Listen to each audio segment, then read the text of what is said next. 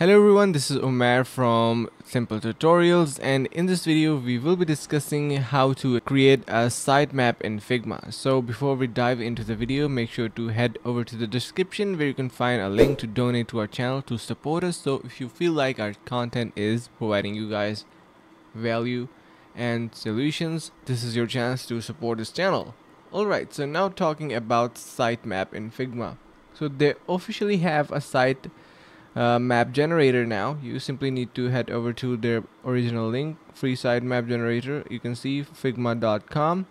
Let's just head over to that, and once you are there, you can see we have all of these information related to sitemap generation. Build beautiful user sitemaps to understand key moments and user journey.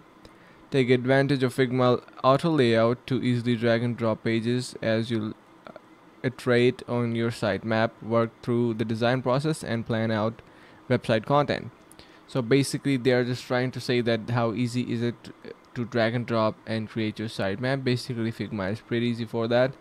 Simply need to click on try Figma for free. Make sure to log in or sign up into your account, and you will be directly head over to their sitemap generation option. They will have plenty of templates as well and a lot of features to offer, so make sure to head over to that. And you can see it is offering 1000+ templates in Figma community.